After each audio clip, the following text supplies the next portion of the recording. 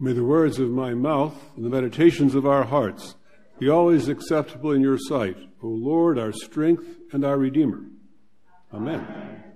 The feast of Christ the King, which we observe today, is not an ancient feast.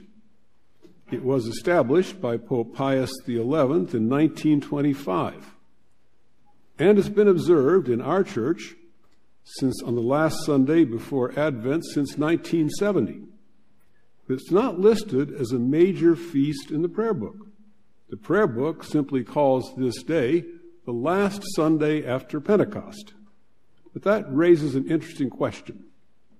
What does it mean to call Jesus King today? Why do we sing hymns filled with imagery such as crown him with many crowns, we just sang, or imagine Jesus as literally enthroned, wearing not one, but 3 crowns? You can find him in the great Ghent altarpiece if you want to go there. So, what is a king anyway? Well, it depends on when you're asking the question. Pre-modern kings and queens were those persons designated to rule over others. The king had the power to make final judgments for his subjects and commanded the obedience of his subjects to those judgments or else. Being a king was a status into which you were born, something you inherited on the death of your predecessor. It's not an office you could run for like president. When the king dies, the cry is, "The king is dead, long live the king." There's a gentle reminder of what it means to be the king in King Henry V by Shakespeare. There's a marvelous intimate scene with the king and Catherine, his future bride and queen, and Catherine is fussing. Should we be alone together, a woman and a man, before we're married? Henry sets her straight. He says, "Dear Kate, you and I cannot be confined within the weak list of a country's fashion. We are the makers of manners, Kate." In other words, if the king says it, that's the way it is. But if there are ancient writings which commemorate the wisdom, benevolence, or success of kings in war, there are certainly ancient testimonies of concern about the title king. In ancient Israel, before David was anointed king by Samuel, no Israelite dared to claim the title Melech, which is Hebrew for king. They thought that only God should be called king. And in ancient Rome, because of a long tradition of hostility to the Etruscan kings who had ruled over the Romans, the first Caesars were very careful not to use the word rex, or king. Julius Caesar called himself dictator. Yes, you're right. That's where you got the word dictator. And the others called themselves imperator. Translation, generalissimo, head cheese of the army. Today, the question might be different. If you observe kings and queens today, while they still may be called sovereign or addressed as majesty, or wear fancy clothes when they're doing their official job, they clearly no longer possess the ancient prerogatives attributed to their predecessors. With the exception of the United Kingdom, no contemporary reigning king or queen in Europe ever wears a crown. There isn't even a coronation because coronations are expensive. And besides, if you have them, it reminds everybody of an ancient world where kings were here and everyone else was down here. To be a king today, one of the questions is, are you going to ride in a carriage or take a bicycle to the palace? To be a king or queen today is to be an expert in pretending, in seeming. Everybody knows the king or queen doesn't have any of that awful majesty of their ancestors. But nostalgia for those good old days when the Netherlands ruled over part of the world or British Empire was all over the place, that nostalgia drives people to pretend the current occupant of the throne is in fact like that. So, what does it mean to call Jesus the King today? Our readings from 2 Samuel and John 18 give us clues. The place to begin is to consider Jesus' reply to Pilate in today's gospel. Pilate wants to know if Jesus is King of the Jews. Now, Pilate is a typical administrator. He wants to put everything in tidy boxes. King, not king. Jesus doesn't play his game. He says, "My kingdom is not from this world. If my kingdom were from this world, my followers would be fighting to keep me from being handed over. But as it is, my kingdom is not from here." Pilate, frustrated, asks him again, "So, are you a king or what?"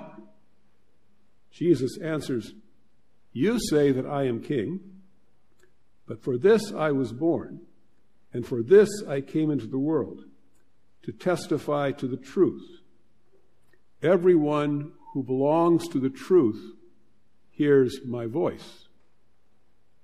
The Jesus who speaks in John's gospel rejects completely the idea of a worldly kingdom.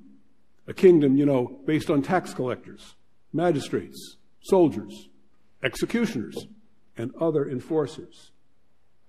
Jesus says instead, he came into the world to testify to the truth. What is that? What is the truth he's talking about?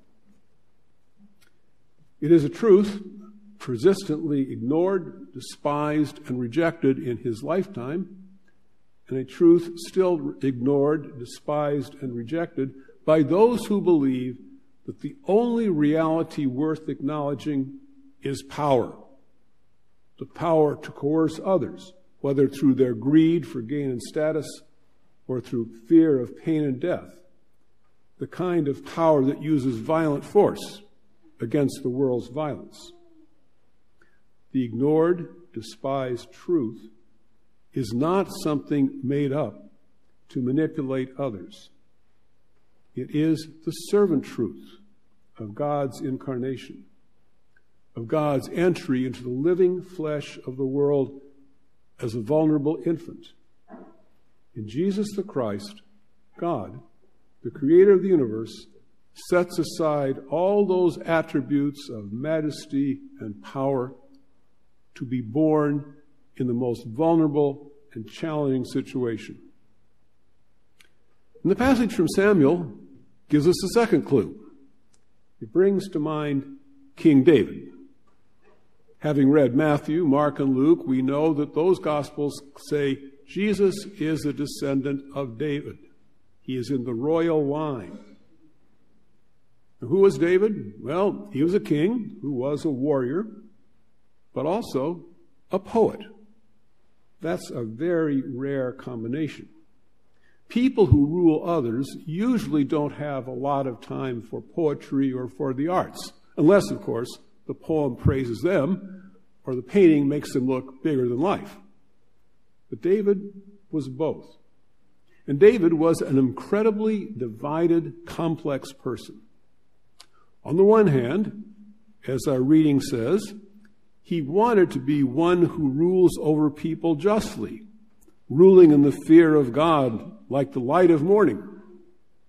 On the other hand, he was a man driven by desires for women, desires for control, desires to be in charge. But God made flesh in Jesus is a poet, but not like David, much less a ruler like Caesar. Many years ago, Alfred North Whitehead made a very wise comment about Caesar.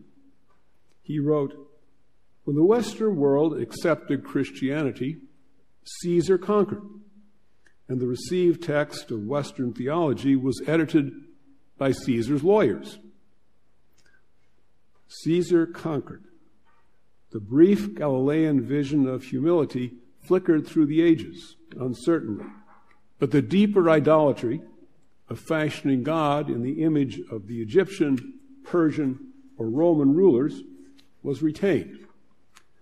The church gave unto God attributes which belong to Caesar. But there is, he said, in the Galilean origin of Christianity, yet another suggestion, one which does not fit in very well. It does not emphasize the ruling Caesar, the ruthless moralist, or the unmoved mover. It dwells upon the tender elements in the world, which slowly and in quietness operate by love. Love neither rules, nor is it unmoved. It's also a little oblivious as to morals. It does not look to the future, but finds its own reward in the present. And then later, in one of his most memorable writings, Whitehead adds, God is the poet of the world, with tender patience, leading it by his vision of truth, beauty, and goodness. Jesus is both king and poet in this sense. Think about it. The Jesus who speaks to us in the parables of Mark, Matthew, and Luke speaks words of poetry, because that's what the parables are. In the parables, ordinary things in everyday life, ordinary events, or very small things like mustard seeds, become vehicles through which his hearers are given glimpses of the kingdom of God. That's what poets do, you know. Poets take ordinary occasions, small things seen or heard, and shape them into words which can transform us if we read, mark, and inwardly digest them. The Jesus who speaks in John's Gospel acts poetically. Jesus' signs manifest the rule of God on earth. The signs are miraculous, even though his observers don't always get it. He changes water into wine at Cana of Galilee. He raises Lazarus from the dead. He heals the sick and gives sight to the blind. All of these are ways which communicate the fact that the world can be transformed in ways no one expected. The world can be transformed in such a way that those folks rejected as outcasts or unclean are welcomed into the family of God. And think how Jesus reacts to those who are his critics and accusers. Jesus faces those who reject him or deny him, not with the king's rage or demand for obedience, but instead with a depth of care for that angry, cynical, unbelieving other. It's a care that refuses to let the other go. It's a care that refuses anger, speaking instead the liberating word, which has a capacity to free those ranged against him from their anger, their fear, their resentment. Jesus is a king who cares for, gives himself to free his subjects from their burdens. The kingship of Christ today has nothing to do with those pretended shadows of ancient majesty we see in modern kings and queens. The kingship of Christ today combines his transformational poetry, which can turn the heart and mind away from preoccupation with chaos in the world, with acting in his name, inviting others into his kingdom of love, compassion, and care for the different other. We're invited to walk with him, taking with us those who are wounded, those who are forgotten, those who are ignored on the King's highway. Let's walk with him. Amen.